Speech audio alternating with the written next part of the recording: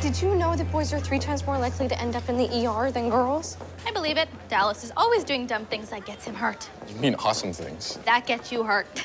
Well, Connor never hurts himself. Why would I jeopardize my health? I just calculate the risk and act accordingly. See? All boys are different. You don't know how your son's gonna be until he gets here. No, Eli and I have read about the creative boy, the rambunctious boy, the quiet boy, the angry boy.